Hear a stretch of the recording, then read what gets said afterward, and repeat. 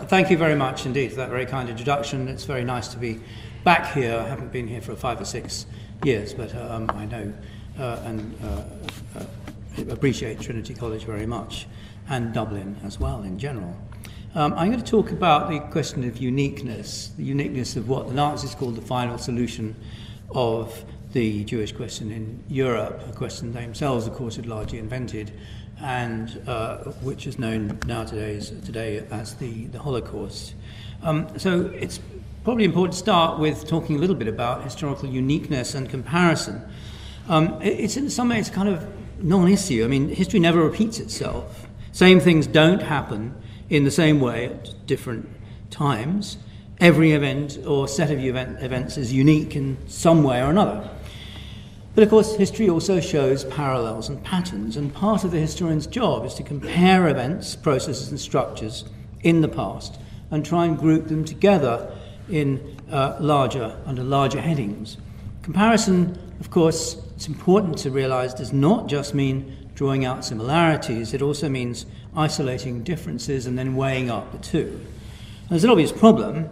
Therefore, if we deny any kind of comparability of an event like the Nazi extermination of the Jews in Europe, if it cannot be legitimately compared to any other historical process or event, if it is indeed utterly unique, it cannot be repeated in any form, therefore, and thus the slogan that one often hears, never again, is meaningless.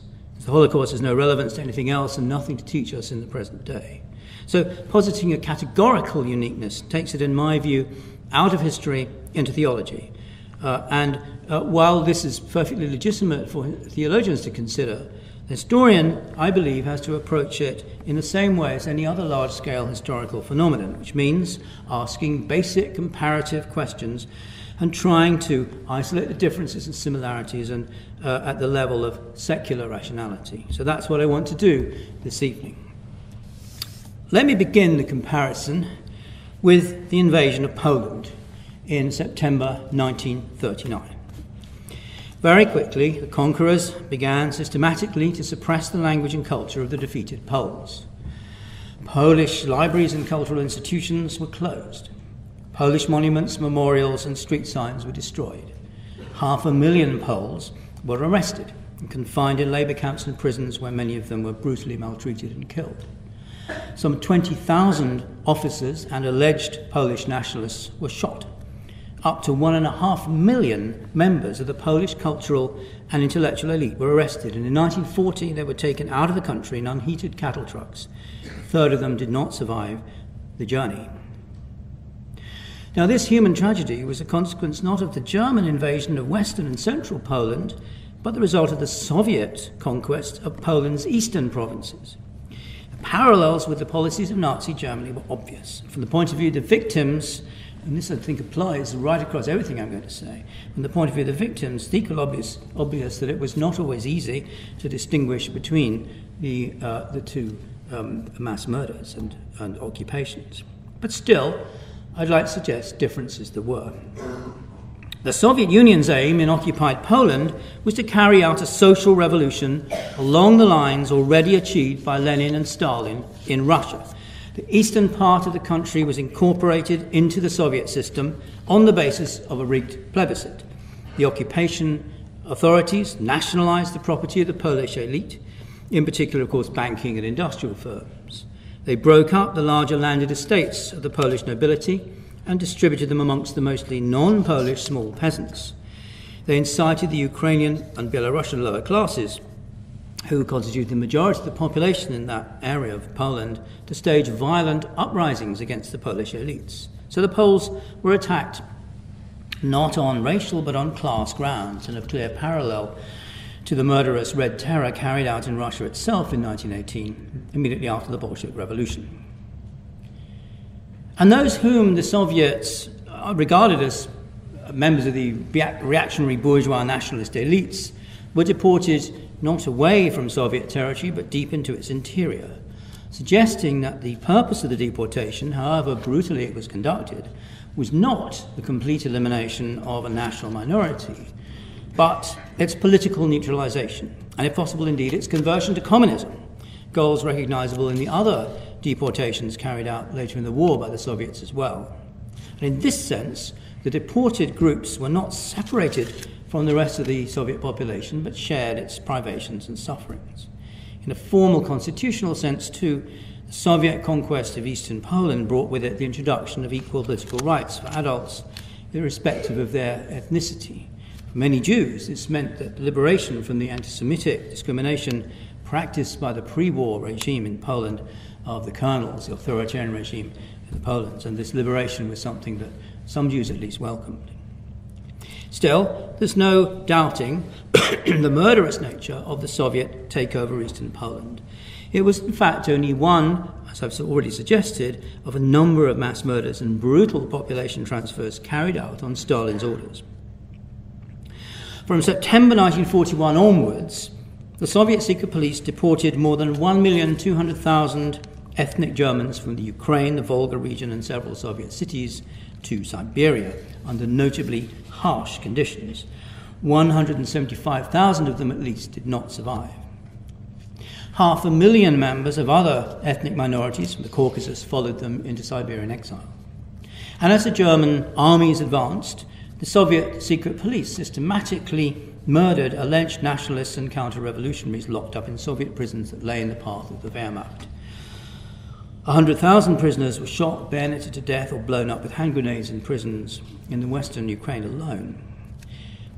All of this is done in the name of Soviet military security. The suspicious Stalin considered all these people a security threat behind the Soviet front lines as the Germans advanced.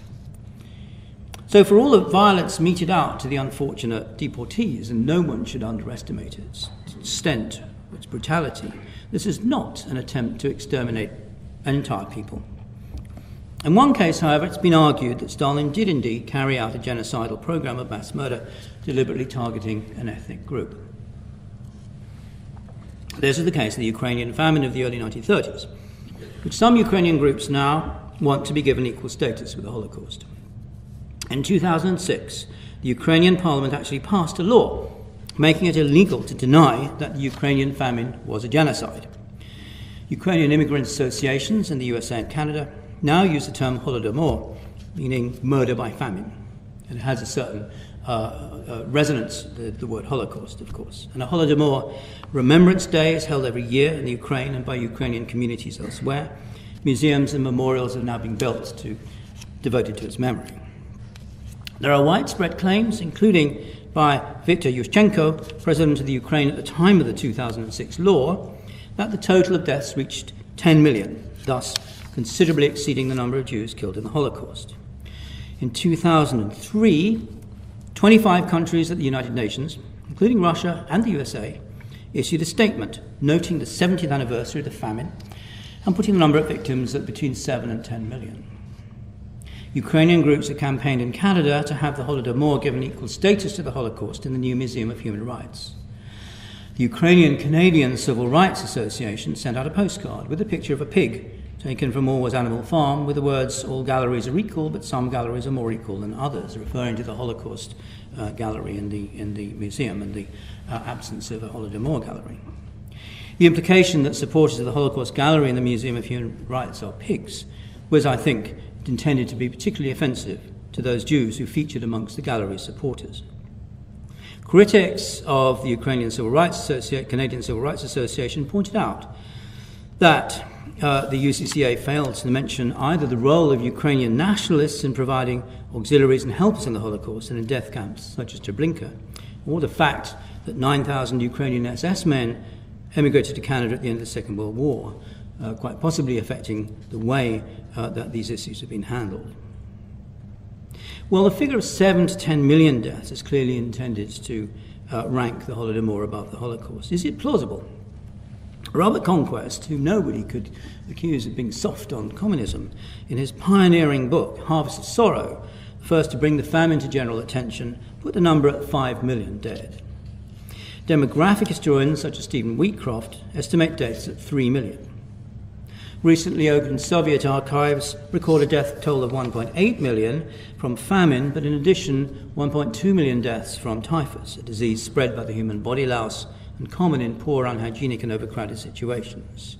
There were, incidentally, many comparable deaths from typhus in Nazi concentration camps during the war, and of course malnutrition makes it more difficult for people to resist such epidemics.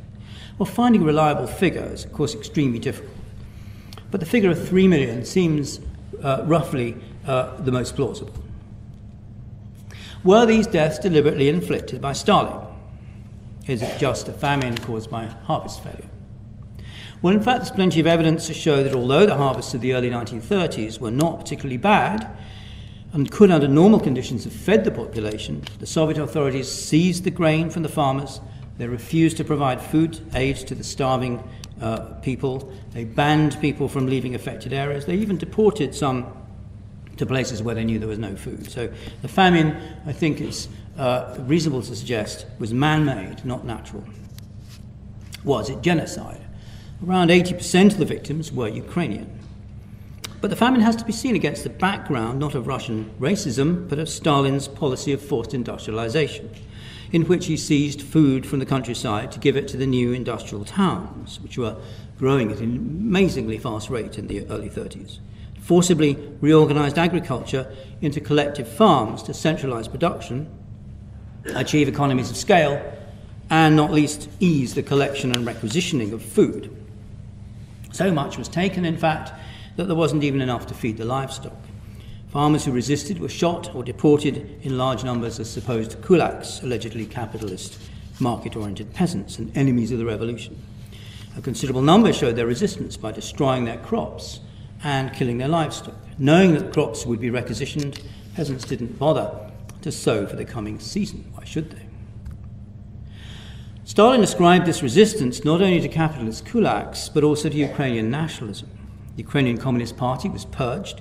In 1933, a campaign of cultural Russification was launched, not least in response to the Nazi dictatorship's creation in Germany the same year. Since German militarism had encouraged Ukrainian nationalism in the First World War, Stalin feared a repetition.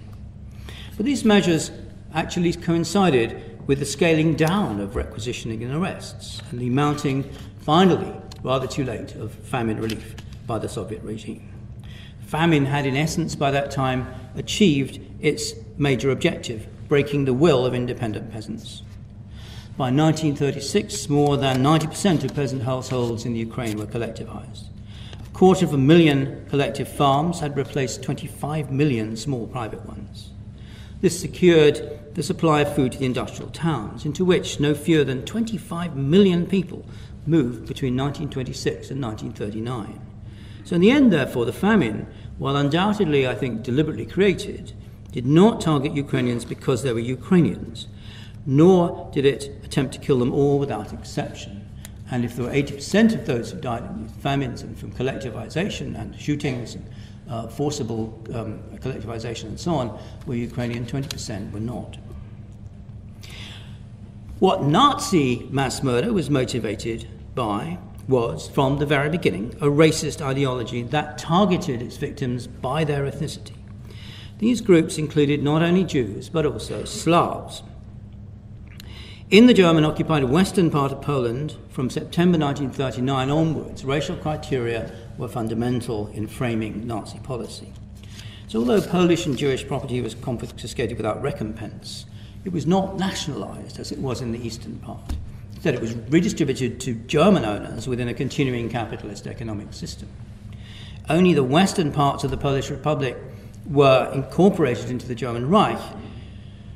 The Poles and Jews who lived there were driven into the areas reserved for them, the so-called general government run by the Nazi jurist Hans Frank. In the long run, the general government, too, was intended to be Germanized. And here, too, the authorities started to drive out and dispossess Poles, putting Jews into ghettos, bringing in ethnic German settlers to start up German farming and small-town communities. More than 1 million Polish forced laborers were deported to Germany for economic reasons rather than political ones, to meet a labor shortage already created by the drafting of workers to the front. Well, these population transfers, I think, can only be understood fully as can those carried out in occupied Soviet territory after June 1941 in a wider context. The Nazi population transfers belong in the context of the far-reaching plans of the Nazi regime for the ethnic reordering of Eastern Europe, indeed ultimately the whole of Europe, developed above all by SS chief Heinrich Himmler and his capacity as Reich Commissioner for the strengthening of the German race, one of many grand titles which he accumulated. 500,000 ethnic Germans from East Poland, Romania, the Soviet Union and other parts of Eastern Europe were brought into German-occupied Poland as settlers under the Nazi-Soviet pact. They were allowed to leave, and if you were an ethnic German, or probably anybody else in Stalin's Soviet Union, it wasn't a bad idea to leave if you were going to somewhere where you'd be welcome. These 500,000 took the place of roughly the same number of dispossessed Polish farmers. And the process is more complicated, but that's the essence of it, kicking out Poles and Jews and bringing in German settlers. And it had been going on for some months when the SS and its planning experts began in 1940 to develop the so-called General Plan for the East, which became official German government policy in 1942. And in its final form, this envisaged that up to 85%, and it's all written down, 85% of the Polish population, 64% of the Ukrainian, and 75% of the Belarusian would die of hunger and disease, deliberately deprived of medication and food. Between 30 and 45 million Slavs from these areas in Russia itself would perish, according to the plan, within a few years. The area they lived in would be settled by millions of German farmers. The eastern boundary of the German Reich would be extended by 1,000 kilometers to the east. New German towns would be founded in place of the old, decaying Slavic towns, linked by vast rail links and autobahns. If this plan had become reality, it would have been the greatest genocide in history. As it was, a start was made when 3.25 million prisoners of war from the Red Army were killed, mostly by deliberately letting them starve to death, along with millions more Soviet citizens, 1 million alone in the city of St. Petersburg, known by the Soviets as Leningrad, where the Germans set up a blockade that lasted for the best part of 3 years, deliberately avoiding the expense in men and material that a full-scale invasion of the city would have caused them. The General Plan for the East owed its existence to Hitler's long-harboured ambition to create German living space, or Lebensraum, in the east of Europe. This is intended not least to avoid the fate of Germany in the First World War, when some 600,000 Germans had died of hunger and associated illnesses because of the Allied blockade and the inability of German agriculture to feed the German population without importing food. There was indeed a close connection between this general planning for a German era of domination and settlements in Eastern Europe and the more specific so-called hunger plan that was discussed in May 1941 at a meeting between representatives of the armed forces, a variety of government ministries. According to the minutes of this meeting, umpteen million, 10 Millionen people in the occupied eastern territories would have to die of hunger if the German troops in the field and the civilians at home were to remain well fed. Now, the extermination of European Jews by the Nazi regime has to be seen, at least in part, I think, in the context of this agenda of racial reordering and genocide. But at the same time, I also believe it would be wrong to reduce it to just one more facet of this larger process, as some historians have tried to do. The Jews in Poland and Eastern Europe in general were overwhelmingly poor, with little property and few assets, mostly lived in towns. The economic advantages that their arrest, incarceration in ghettos, and finally murder brought to the German Reich was small. And the same goes for the Jews in the rest of Europe too. The idea that it was an economic desire to keep the German population at a high standard of living was behind the Holocaust is, I think, untenable. The landed estates and properties intended for occupation by German settlers were almost exclusively owned by non-Jews. The millions of people whom the General Plan for the East envisaged murdering or allowing to perish from hunger or disease included Jews, but the overwhelming majority were Slavs. Representatives of the German armed forces and bureaucrats in the agriculture ministry did in fact justify the killing of Jews on the grounds that they consumed food without producing for the war economy, and with us, to quote a commonly used phrase in the Nazi bureaucracy, useless eaters. Where Jews could be put to work for the German war economy, as in the Łódź ghetto, they were allowed for a time to live on. But here the conditions under which they were forced to work were deliberately made so poor that another phrase entered common bureaucratic parlance in the Nazi occupying forces at the same time: extermination through labour, Vernichtung durch Arbeit.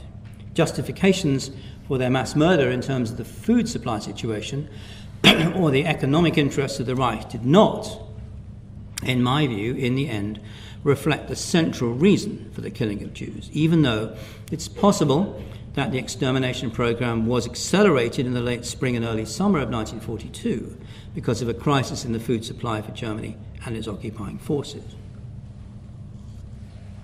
Even if this is the case, it still needs to be explained why the Nazis always put the Jews of Eastern Europe at the bottom of the heap when drawing up quotas for rationing, rules and regulations for work, and much else besides, below the Russians, below the Czechs, below the Ukrainians, below the Poles, even below the Gypsies. And here we come to the central point. Nazi propaganda and ideology regarded and portrayed Jewry, Judentum, the collective term for Jews, in quite different terms from those in which they represented Slaventum. Slavs, Poles, Czechs, Russians, Ukrainians, and so on, were subhumans who were portrayed as primitive, backward, passive, and stupid, posing no threat to Germany, unless they were led by clever and ruthless Jews.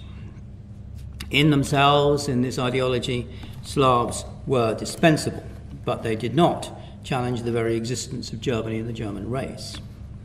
Even in the final phase of the war, when Nazi propaganda concentrated on whipping up fear among ordinary Germans of the Bolshevik threat, it consistently portrayed Bolshevism and Stalinism as tools of an international Jewish conspiracy. In the end, Slavs were a regional obstacle to the extension of the German Empire in Europe. Jews were a worldwide threat to the very existence of the Germans. The Jew, in Goebbels' propaganda machine never tired of claiming, was unlike the Russian or the Pole, nothing less than the world enemy, the Weltfeind. Here is another area as Nazi propagandists and ideologues drew on the experience of the First World War, or rather on their paranoid understanding of Germany's defeat. This was the infamous stab-in-the-back legend, according to which Jews in Germany in 1918 had exploited popular dissatisfaction with the miserable conditions under which Germans had to live, with starvation and disease rampant, and food shortages at unbearable levels, in order to foment a socialist revolution at home, which then overthrew the hitherto undefeated armed forces from within. In fact, of course, the majority of German Jews were not revolutionaries at all, but nationalist liberals or conservatives, well integrated into German society, fully behind the war effort. Many of the men served in the German forces in the First World War, and the German army was defeated at the front in battle in the late summer of 1918, as David Stevenson has recently shown. Still, between January 1933 and September 1939, Germans were constantly bombarded with anti-Semitic propaganda from every organ of the Nazi-controlled media. While the regime inexorably drove out the Jews from German economy society through a long series of discriminatory laws and regulations and dispossessions and violent assaults. The aim was to prepare Germany for a new European war by reducing, and as far as possible, the supposed potential Jewish threat from within, avoiding a repeat of the stab in the back. Roughly half the small Jewish population of Germany, less than 1% of the population, left the country by the time the war began. With the invasion of Poland, German soldiers for the first time came face to face with a poor and downtrodden Jewish population on a large scale. 2.5 million Jews lived in Poland, almost all of them practicing the Jewish religion, speaking Yiddish, dressing quite differently from their Polish neighbours. German soldiers and officials, German ethnic militias, and above all members of the SS task forces sent into Poland to provide what was called euphemistically security, maltreated Poles, arrested them, dispossessed them, attacked them, deported them in unheated cattle trucks, put them into camps, beat them to death, shot them, and in general treated them as less than human, as they did the inhabitants of other parts of Eastern Europe that they conquered later on from June 1941. But their behaviour towards the Jews they encountered had an extra sadistic edge. Soldiers stopped Jews in the street, pulled their beards out or set light to them, forced them to smear each other with excrement, assembled them in public squares and made them perform gymnastic exercises at gunpoint for hour after hour until they dropped from exhaustion. They compelled Jewish girls to clean public toilets with their blouses. They subjected all of them to ritual humiliation and sadistic public degradation in a way that they did not with Poles and other Slavs. Now, this sadistic behavior towards Jews, or a kind of sadistic behavior towards Jews, was also apparent in the two other European states which participated in the genocide, largely or not entirely, if not entirely on their own, though it's unlikely they would have done so without the war and the victories of Germany in the Eastern Front initially. That's to say Croatia and Romania. Up to 380,000 Jews were killed by Romanian forces during the war, in circumstances that even the SS units in the era described disapprovingly as sadistic. Large numbers, for example, were deliberately penned into enclosures on a state pig farm. While the Romanian fascists, the Iron Guard, put other Jews through all the stages of killing in a state slaughterhouse, ending by hanging their corpses from meat hooks. In the German puppet state of Croatia, 30,000 Jews out of a total population of 45,000 Jews were killed by the Ustasha militia acting under government orders. Many were beaten to death with hammers and iron bars, or put in concentration camps where they were deliberately infected with diseases and left to perish from malnutrition. In Croatia, Catholic priests, especially Franciscan friars, urged the militia on to kill the infidels, while in Romania, the head of state, Marshal Ion Antonescu, justified the killings by calling the Jews the creatures of Satan. There is a very strong, indeed dominant element of religious anti-Semitism in these two states, although there are elements of racist anti-Semitism in some of Antonescu's propaganda. What makes them distinctive is that they're given a religious tinge, and the kind of sadism meted out to the Jews in these areas was fundamentally religious in nature. It wasn't the similar kind of sadism that you find in Nazi-occupying forces, which is not driven by religious but by racial motives.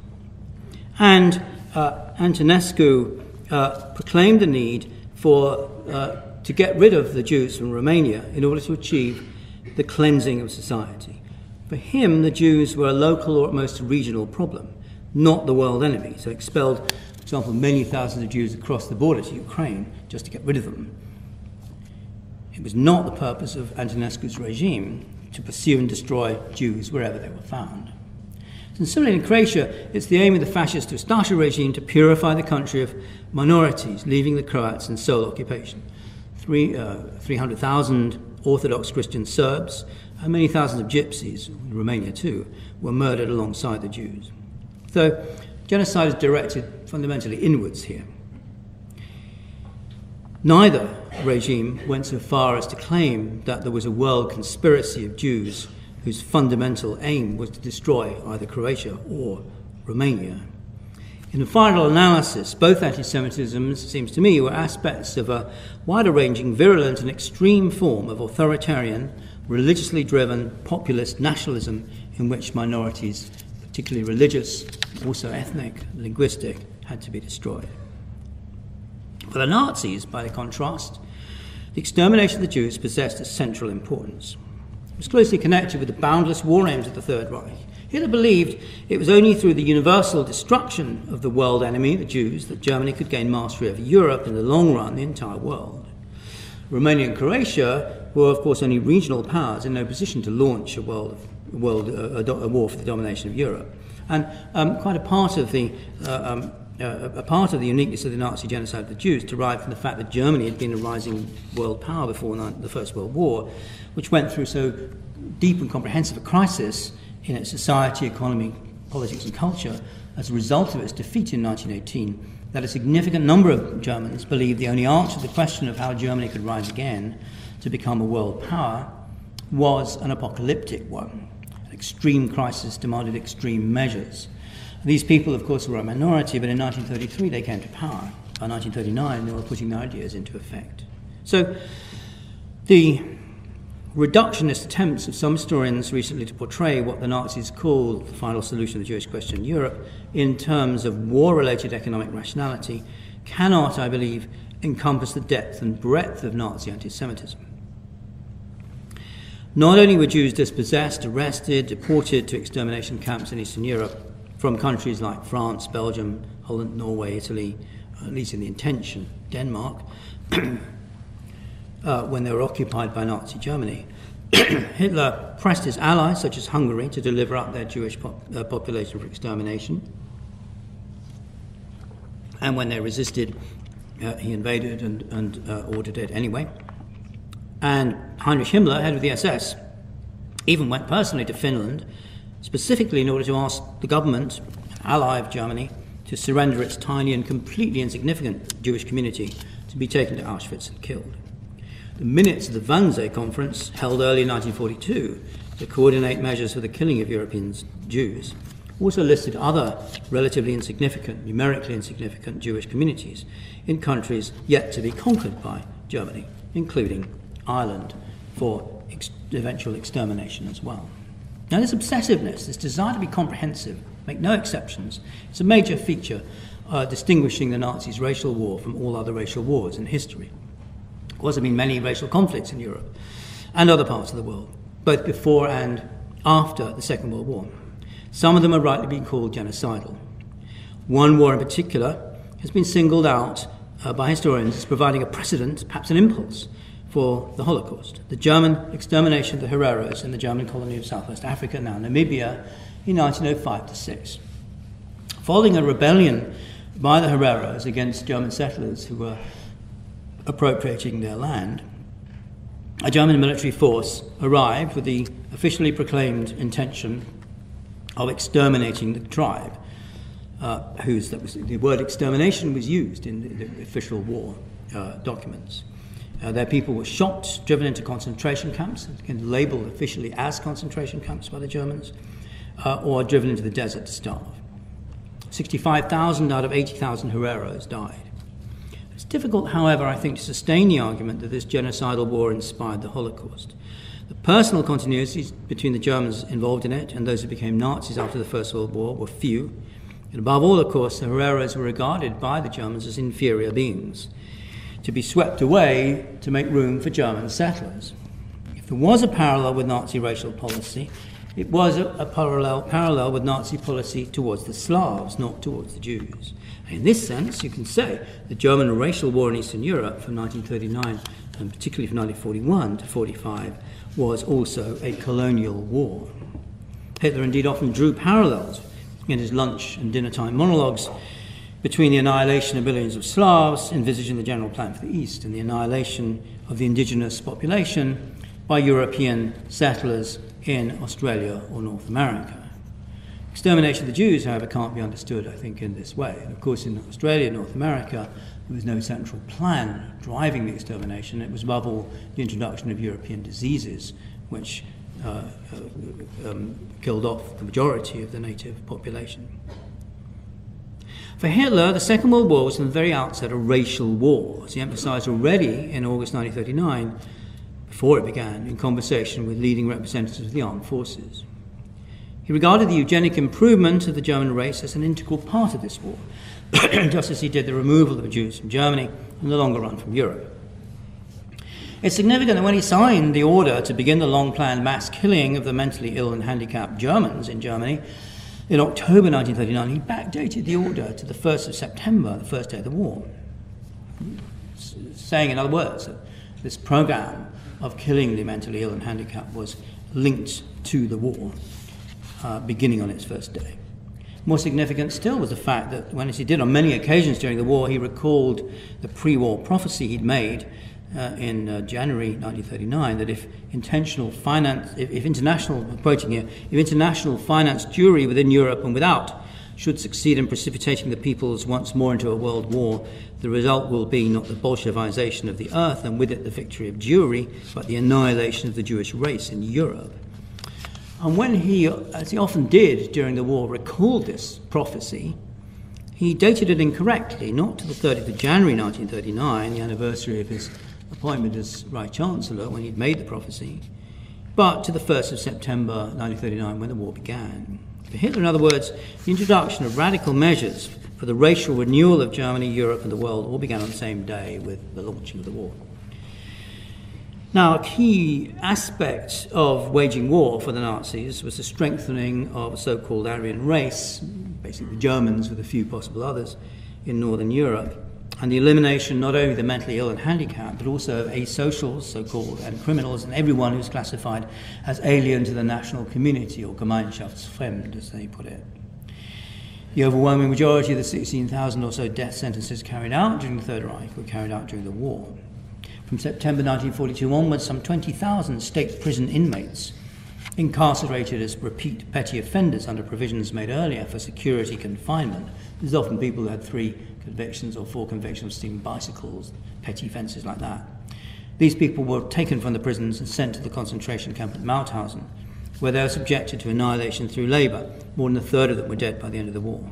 So Nazi ideology classified criminality and deviance as hereditarily determined. So even minor offenders threatened to cause racial degeneracy if they're left alive. And this belief extended to Germany's and Europe's gypsies as well, who were arrested in large numbers, taken to the camps and sent to the gas chambers of Auschwitz in their thousands. But it's significant that the classification system applied to camp inmates by the SS classified the gypsies as asocial. They had to wear the black triangle reserved mainly for vagrants, tramps, alcoholics, and other deviants from Nazi behavioural norms. More than 20,000 gypsies died in Auschwitz, 3/4 from sickness and malnutrition. The SS task forces killed many thousands in various parts of Eastern Europe. The German army shot many more in Serbia. The Croatian and Romanian authorities placed large numbers in camps or shot them too. But in all these cases, gypsies are regarded primarily as asocial, as social deviants, or as in Serbia, tools of the Jews in partisan movements. And the killing of the gypsies was less systematic than that of the Jews. Many survived, particularly if they worked in war-related industries. Between 5,000 and 15,000 remained in Germany to the end of the war, though 2,500 of these were forcibly sterilised. Killing gypsies was an urgent task the Nazis set themselves in order to win the war.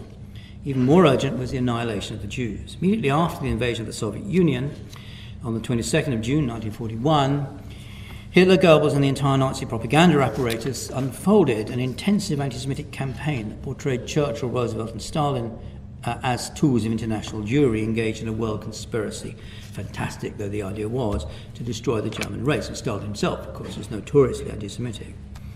Lasting to the end of the year, this propaganda offensive created a genocidal climate in which Nazis at many different levels of the hierarchy, particularly in the SS, encouraged personally by Himmler and his deputy Heydrich, competed with one another in the mass murder of Eastern Europe's Jews.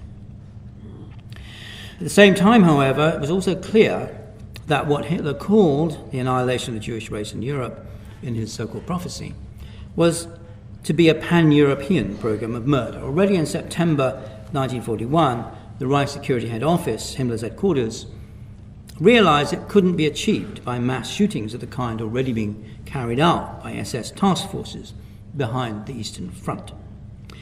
The technical aspects of the so-called Action T4, named after Tiergartenstrasse 4, Hitler's own personal office which ran it, the gassing of thousands of mental hospital inmates and others regarded as mentally deficient or ill. These officers were now available for practical advice since the first phase of Action T4, in which 70,000 mentally ill and handicapped Germans had been murdered, was brought to an end in August by the public protests of the Bishop of Münster. The government, the Nazis basically didn't think they could afford to offend the Catholic Church while the war was on, so they didn't arrest him and they stopped. I think it'd be wrong to see a causal link, as some have done. If the T4 action had continued in the gas chambers of German mental hospitals, instead of what now happened, namely its continuation in a less conspicuous way by lethal injections and the starvation of patients, this would, in my view, not have prevented the use of mass gassing in the murder of Jews. By the end of December 1941, all 4 SS task forces behind the Eastern Front possessed a mobile gas chamber. in which Jewish men, women and children were murdered by carbon monoxide exhaust fumes piped into a sealed chamber at the back of a lorry. In March, May and July 1942, respectively, the 3 extermination camps of the so-called Reinhard Action, under construction, of course, for several months previously, began the mass extermination of Jews, Jewish inhabitants of Nazi-created ghettos in Warsaw, Łódź and other Polish cities through the pumping of exhaust gases from motors into sealed rooms. From March 1942, the largest extermination camps at Auschwitz-Birkenau also came into operation, using the cyanide-based disinfectant gas Zyklon B to kill a total of over 1 million Jews, not just from the East, but from Western and Southern Europe too. Now, poison gas had already been used in international conflict as a weapon of war by both sides in the First World War, and indeed the majority of the projectiles launched by the Germans in their great offensive, the Spring Offensive of 1918, were gas projectiles. They'd been used by the Spanish in putting down a rebellion in Spanish Morocco, and poison gas had been used by the Italians in the conquest of Ethiopia, when this had been dropped poison gas onto the Ethiopian armies from airplanes. But all of these examples involve the use of poison gas against active combatants. In Germany, as well as in England, the government's fear of gas bombing on a major scale on the big cities was so great that millions of gas masks were manufactured and distributed to the population. But such raids were never carried out. Neither German nor British bombers ever carried any gas projectiles, probably because both sides feared the escalation of the conflict that this would mean. There's no parallel, therefore, to the Nazis' use of poison gas to murder non-combatant Jewish civilians. But at the same time, I don't think it would be right to reduce the uniqueness of the Holocaust simply to the mere technical factor of the use of poison gas to carry it out. That's because the extermination camps were only one instrument of a wider program of killing using a variety of methods. By the time the war came to an end, the Nazis and their allies had murdered nearly 6 million Jews. 3 million died in the gas chambers. 1.3 million were shot by SS task forces, police and army units. 700,000 were murdered in mobile gas vans. And up to 1 million died as a result of deliberate starvation, disease and maltreatment in the camps or the ghettos set up in Eastern Europe by the Nazis from late 1939 onwards, or in transit. It's certainly true that no other genocide in history has included among its methods the use of poison gas in specially constructed facilities. But in identifying what was unique about the Nazi genocide of the Jews in general as a whole, it's more important, in my view, to specify why rather than how.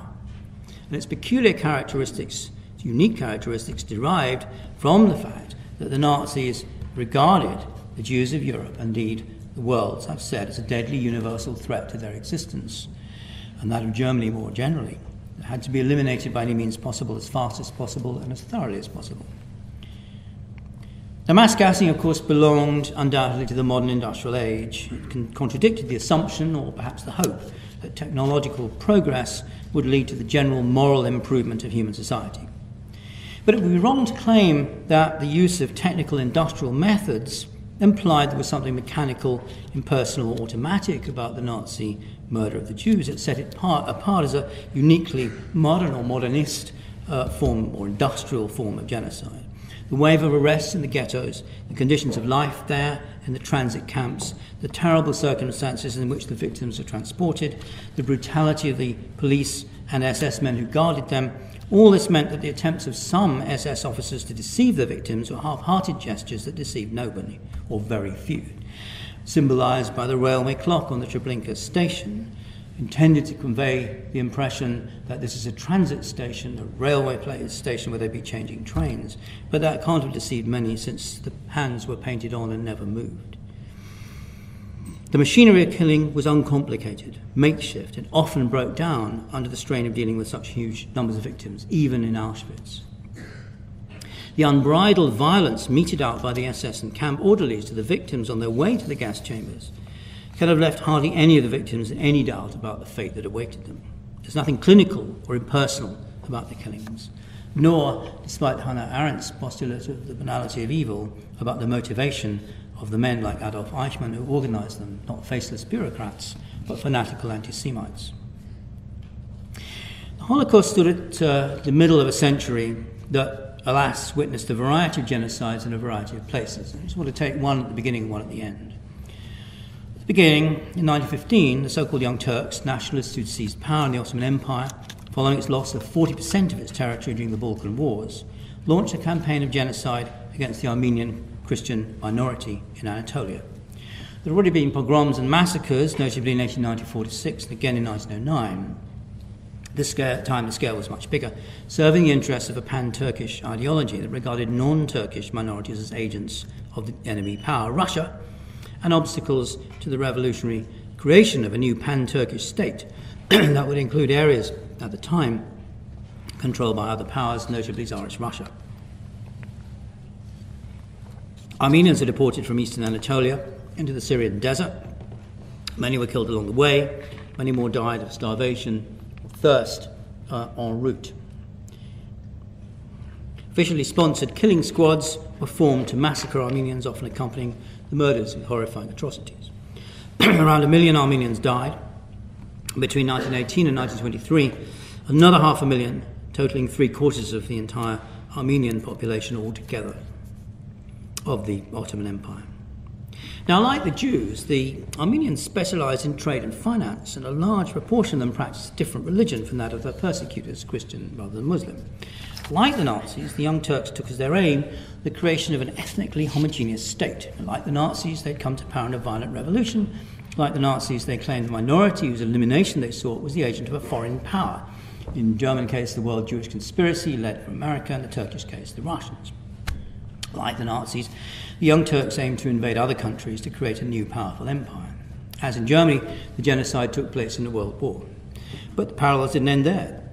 The extreme right in the Weimar Republic, including the Nazis, regarded the killing of the Armenians, to whom they referred as the Jews of Turkey, in a favourable light, rightly or wrongly seeing it as the expression of a nationalist, militarist government far stronger and more determined than the feeble democracy of the Weimar Republic, something to be translated into German politics and copied rather than criticised. But there's also very significant differences. The Armenians are geographically concentrated in eastern Anatolia, near to the Russian border, while Germany's and even more Europe's Jews were not. The Young Turks didn't accuse the Armenians of fostering a subversive and degenerative spirit amongst the majority of the population, as the Nazis did the Jews. The Armenians were killed overwhelmingly by deportation under murderous conditions, not in death camps or shooting pits, though shootings did, of course, take place on a large scale. Nor were they viewed as agents of a world conspiracy to undermine Turkey. So the Turks, in my view, had no intention of annihilating Armenians outside Turkey, or rather outside the larger Turkey they planned. The Jews in Germany were not, as has sometimes been claimed in comparative studies, a low-status deprived minority like the Armenians, and on the contrary, a well-established, well-acculturated group, many of whom were well-off and played a prominent role in national life and culture. By 1914, the Jewish religion was in sharp decline in Germany, with intermarriage between religious Jews and Protestants reaching around 50% of all Jewish marriages in a city like Hamburg, for example. Killing of the Armenians was not part of a wider program of ethnic reordering and eugenic cleansing such as the Nazis undertook, but again a nationalist campaign of ethnic cleansing directed against a particular religious, social and territorial minority. It was comparable perhaps to later genocidal massacres of Jews and Gypsies in Romania, or Jews, Gypsies and Serbs in Croatia. At the other end of the century, 1994, following a brief ethnic civil war at the beginning of the decade that ended in a fragile peace brokered internationally, the majority Hutu inhabitants of the African country of Rwanda mobilized to murder all the members of the Tutsi minority they could find, with machetes, guns, grenades and clubs, in a face-to-face orgy of homicidal violence. Rwanda, before the First World War, had been a German colony, part of a German colony, and it has been argued with some plausibility that German ethnographers descended upon the area with ethnographic maps and criteria and imposed upon a loose social differences, racial classifications, which hardened into what's become known as an ethnogenesis. So it goes back a long way, but by this time there was a high degree of hatred between the two groups. Hutu ideologues claimed the Tutsi were interlopers who'd enslaved them for centuries, pastoralists who did not belong in a settled agricultural society. Radio broadcasts during the violence even urged Hutus, quote, to exterminate the Tutsi from the globe, and to invade neighbouring countries to do so. And in a few weeks, 7 out of every 10 Tutsis were brutally murdered, with the death toll reaching 800,000. Yet, for all its genocidal ideology and ambition, this too was a regionally limited action. What made the Holocaust unique was, among other things, in my view, the fact that it was geographically and temporally unlimited. The Nazi vision of the future envisaged a world of endless and continuing struggle for its own sake, where one triumph would just lead on to another greater conflict. Hitler's ultimate vision of a global conflict between a German-run Europe and the United States was already foreshadowed in his unpublished second book of 1928. He regarded from early on the Jews of America as Germany's implacable enemy, warning them, as he saw it, through the 1st of April 1933 boycott of Jewish shops in Germany, then through his speech of 30th of January 1939 and his subsequent references to it. The Nazi conquest of Europe would most likely have been the springboard for a war with America, in which a Nazi victory would have led to the extermination of America's Jews as well. There's never any chance of this happening. The status of world Jewry, Weltjudentum in Nazi ideology, had no parallel, say, in young Turkish concepts of the Armenians or Hutu concepts of the Tutsi. The Holocaust was one genocide among many. Every genocide was different. Extermination of the Native Americans, Australian Aborigines was no less a genocidal because it was achieved mainly by disease. Ideology, I think, is crucial here. The death marches from the Nazi camps in the advance of the advancing Red Army.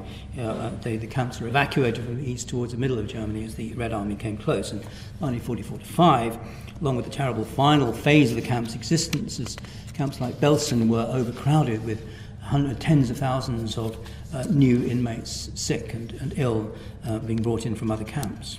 All of this killed over half of the 715,000 prisoners held in the camps at the beginning of 1945. The vast majority of these prisoners were not Jewish.